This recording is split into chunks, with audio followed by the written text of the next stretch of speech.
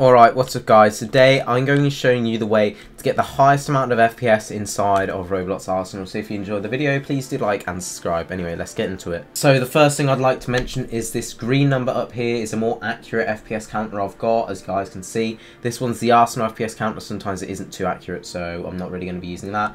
But anyway, the first settings that we're going to be changing is the ones in the default Roblox settings. So I'm going to go to the settings, as you guys can see here, and this button here is only available on PC for now, but the default for some people is set to 60, and what you guys are going to do is you're going to want to change it to 240 FPS. The reason for doing this is it will allow you to get so much more FPS. Obviously this will only have an impact if it isn't already set to a highest or the highest FPS number.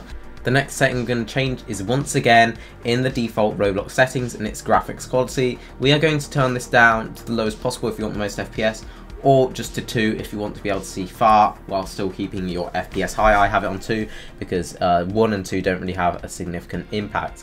Anyway, those are all for the Roblox settings. Let's get into Arsenal settings. So to access your Arsenal settings, you need to go to the bottom right, and as you can see there's a settings button. You're going to click on this. Now the first thing I recommend you do is you turn off show performance stats, because 1, this FPS count is inaccurate, and number 2, this does actually lag your game a very little bit because the number's constantly changing. Next thing you're going to want to do is you're going to want to turn on no textures. This will just increase your FPS because there's less textures being loaded, and it just therefore causes less lag. And that's all for this. So we're going to move on to the graphics section, where we're going to have the largest amount of impact. So we're going to turn down the particle quality to off.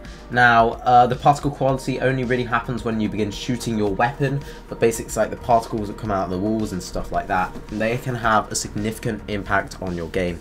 Next thing I'm going to disable is shadows, kill effects, and ragdolls. These all lag your game quite significantly.